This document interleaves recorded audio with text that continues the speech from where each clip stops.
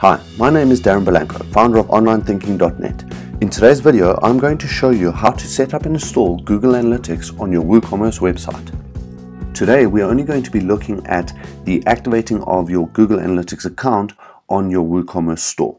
If you do want to learn how to set up your Analytics account from start to finish and then have that code installed just on your WordPress website, I did cover that in a video last week, and you can find a link to that down in the description below. If you have a WooCommerce store and you're looking to set up and activate Google Analytics, it's not as hard as what you might think, and it's quite easy to do with a plugin that's been made by WooCommerce. So all you need to do this is head over to the dashboard of your WooCommerce store and then head over to the plugin library for WordPress. Then you're just going to hit Add New Plugin, and once you're on the plugin library page, you're just going to head over to the Search Plugins box on the right hand side and search for WooCommerce Analytics.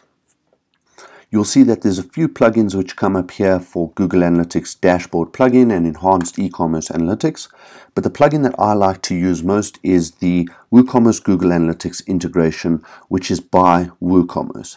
And the reason I like to use this is because if WooCommerce does any updates on their software and any of their plugins, I know that they are going to update their Google Analytics integration as well to make sure that it works. If you're using a plugin by another plugin creator and then WooCommerce does any updates on their sides, you're more likely to have plugin conflicts and errors along the way. So I go for the Google Analytics plugin by WooCommerce, and you can just hit the Install Now button. Once that plugin has installed, you can just hit Activate, and then once our plugin is activated, all we need to do now is go and set it up. To find this plugin in your WordPress dashboard, it is under the WooCommerce and the Settings menu. And once you're on the WooCommerce settings page, you're going to head through to the Integration tab.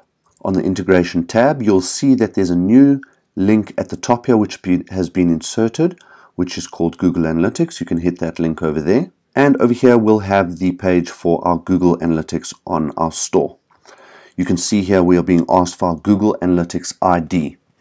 This ID is the Analytics ID for your Analytics account, and you can find that by going through to your Google Analytics account. Once you're in your Google Analytics account for the website that you want to connect, you'll see there's a settings cog over here at the bottom left-hand corner of your screen. You can click that cog, and you'll be brought to a new page over here where you get your account, your property, and your view. And you can just hit the property settings over there. And you'll see here that here is our tracking ID there. You can also go through to the tracking info and the tracking code tab, and you'll see that it loads up top here as well. So this is the number that we are going to copy. You can hit copy there, and you can go back to your WordPress dashboard, and you can just paste that number in there. Setting of the domain name is optional, and we don't need to do that. Now, here is something that you want to keep in mind. If you're using another Google Analytics tracking plugin where you've installed the base analytics code on your website to track your visits and your views on your website, you do not need to check this box over here. If you have not installed Google Analytics on your website before, then you do need to check this box. In last week's video, I covered the creating of the Analytics account and installing that on our website using the Google Sitekit plugin. So we are going to leave this box unchecked. However, we do still want to track the shopping behavior and all of the e-commerce metrics on our website, and that is what this plugin is going to help us with. So over here, we can just go and select all the rest of these toggles down here. You'll see that these are all selected already for us. And over here you can see our e-commerce transactions here for purchase transactions and add to cart events. You're also going to want to enable the enhanced e-commerce, which gives us some additional actions and events that happen on our website, such as remove from cart events, product detail views, checkout process initiated. And these are very important when we get to the conversion optimization point on our website, because we can then use all of these actions and events that happen on our sites as indication points of where users are dropping off, at what parts of our funnel, and on what pages they are falling off our website. And that can be an indication of what we need to go and change to make some improvements. So once you've gone and checked all of the checkboxes on this page over here, you can then go and hit the Save Changes button. And that's it. You have now installed and activated Google Analytics for your e-commerce store. As you can see here, it says please allow Google Analytics 24 hours to start displaying results. So with this, there isn't really a way that you can easily track and see if the analytics side of things is working correctly. What you can do though is wait a couple of days or a couple of hours and see if any user activity is being tracked on your site.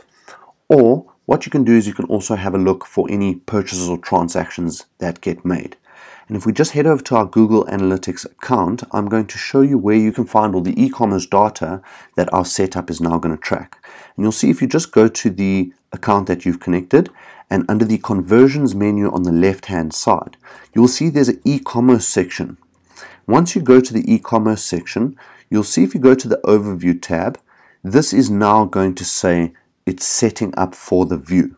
Once this has started collecting enough data, you'll be able to come through here, and if your tag is working properly on your website and it's collecting your e-commerce data, you should start seeing some tables being pulled through here, and you should start seeing your product performance as well as your transactions and a whole bunch of other useful stats here. I really hope you found this information in this video useful today. Analytics is one of the most important parts of having an online business, because without analytics or the data for us to make informed decisions, it's very hard for us to optimize things and grow your business. That's it for today's video, everyone. Feel free to like it and please leave a comment below, and I look forward to seeing you again next week.